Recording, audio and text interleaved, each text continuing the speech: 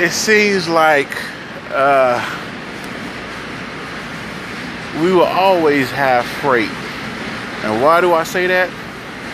It's because all the freight that we deliver to stores, the clothes, the tools, the food, the essential items you feel like you need, at the end of the day, they get recycled.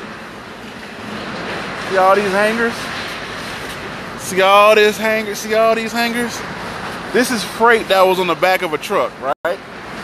That you guys consume, and now it comes back here to get put back on my truck, to get taken to a recycle place, to get used again as product, to get put back on my truck.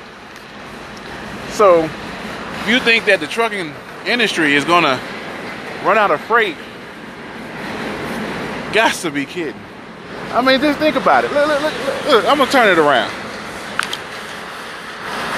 Look at these, all these plastic hangers. I mean, look, somebody bought a size 12 right over there.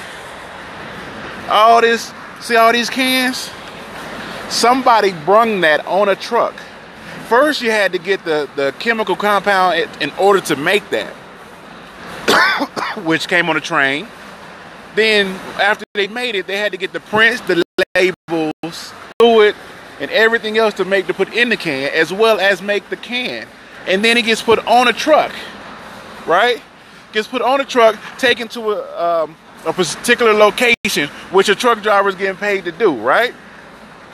Just to get recycled, to get put back on my truck for me to take it to another place in order for it to get squished, like it is now, crushed, put back on a truck, just so it can get stripped down to the bare minimum in order to be recycled to put back on the truck.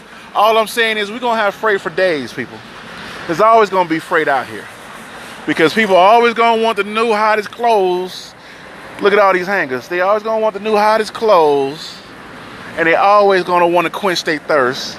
And then once they consume that product, recycle that product, then it get put back on my truck. And not only that, the clothes, I pick up clothes from the desert, what is it called? The desert something. It's like a Goodwill. And I pick up clothes from there and take them from Nevada down to Arizona, and from Arizona back up to Nevada. So not only is the clothes that was once on this hanger, that the value of the clothes was X amount of dollars, but now the X amount of dollars went down, it got reused, put back on my truck, dropped it off over at Goodwill for somebody else to use. Once they get done with it, they either gonna drop it off, throw it away, or whatever. That's still gonna go on the back of a truck. So it's gonna be. There's no way you can tell me that freight. We don't have no freight when I'm standing here with freight that was already on at least 2 trucks. It's about to get put back on my truck. You know what I mean? So, I mean, just look at this.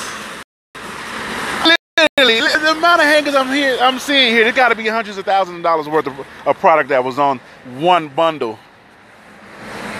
The bundle probably weigh at least good 8,000 pounds. You know what I mean? So now I'm about to get put back on my truck. About to take it, go get recycled, reused, and then put back on another truck in order for it to get recycled, reused. So we got freight, people. It might not be paying what you wanted to pay, but we got freight. It's always gonna be some freight. Right now I'm about to pick up, if you're going to California, you definitely don't want plastic or cans if you're going to California. I'm picking up paper. So all those paper loads from Lima over in California, pick up those paper loads from Lima over in California. Yeah, that's what it get turned into. Product, right? It get turned into product. They use it, they recycle it.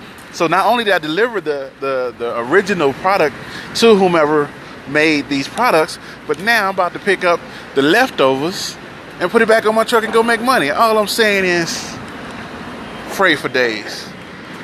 Now this shit is heavy, so but anyway, I just wanted to come holler at y'all, man. Just wanted to come holler at y'all. I'm out of here. Peace.